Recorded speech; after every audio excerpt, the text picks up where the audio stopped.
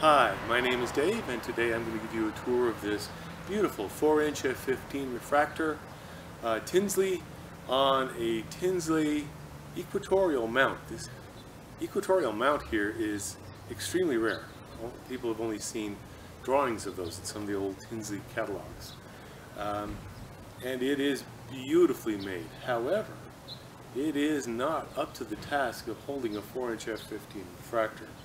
It's not clear if this mount goes with this telescope or not. It's very possible that they don't go together and that the mount was made for something much smaller or perhaps discontinued after a short time in use with this telescope. Anyhow, I'll give you some close-ups, some interesting views, etc. Take a closer look at this mount. This is a Tinsley tripod, and the head here is Tinsley also. It is, however, from their Altaz mount. It's not clear that this head actually belongs with this mount, so that's not at all clear. We've put them together and they do work, but it's probably not designed to go that way. This weight is very heavy, so it's actually too much weight for the weight of the telescope, and it's way too much for the weight of anything that should be on this mount. So it has me very, very confused.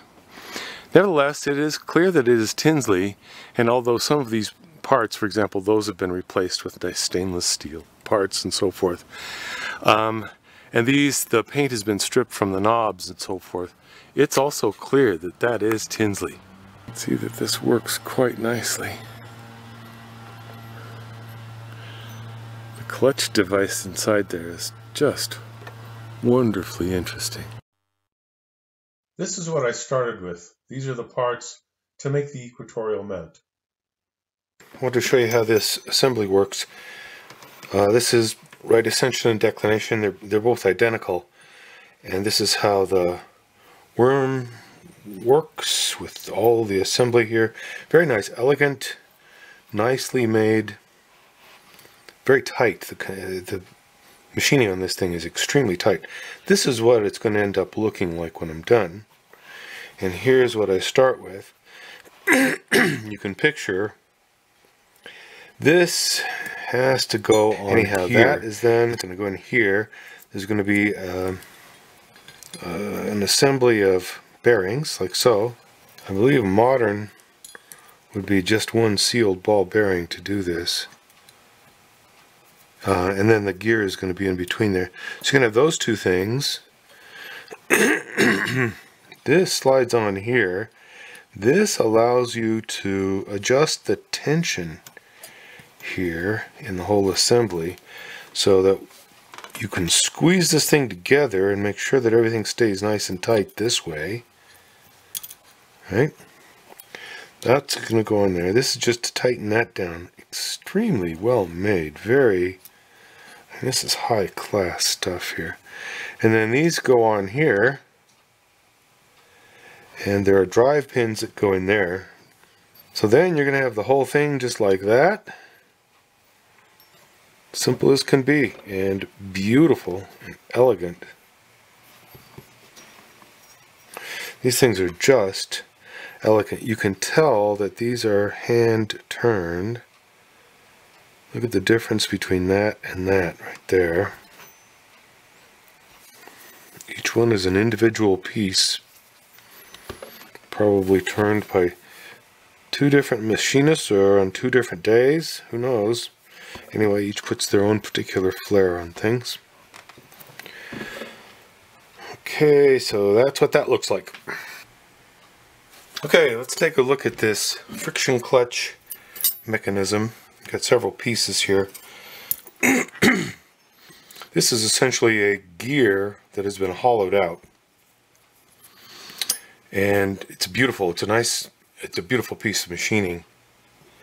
This steel axis fits right in there. This is going to slide right on the axis. I've got a friction plate that goes like so,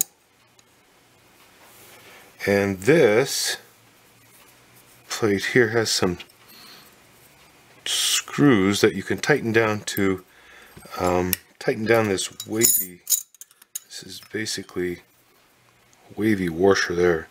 So the wavy washer is going to go in between here, and you can see that's going to act as a friction clutch. Once I can figure out how to line all these screw holes up. That looks pretty good. Okay, so now I've put a little dab of grease. Greased it up where there's contact. See if I can reassemble this thing.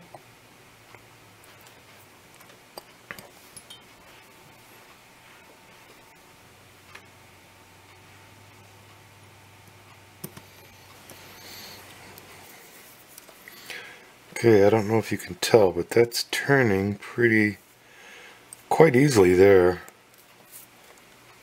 Smoothly. It's really an elegant design.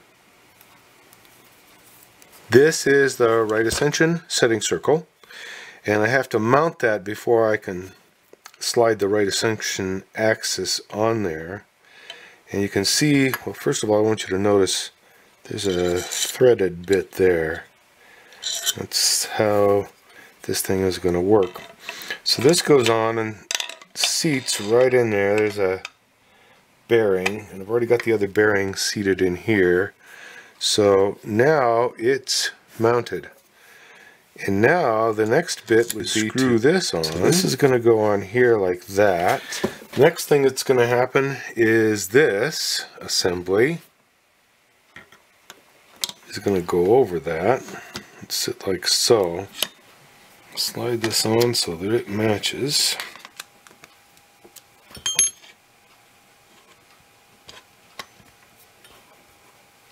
Now you put a wrench back here and tighten this thing down. That's a pretty piece there. I've got a couple of vernier scales that still go on here. I'll put those on later. Of course, this needs a little grease. Boy, that thing is mechanically gorgeous. Very, very elegant. And of course, I can adjust the friction here if necessary. The other axis should be very, very similar, almost exactly the same thing. Here's a close-up of the beautiful setting circle with the elegant vernier scale. I hope you've enjoyed my tour of this beautiful 4-inch Tinsley F15 refractor on an equatorial mount. Thank you.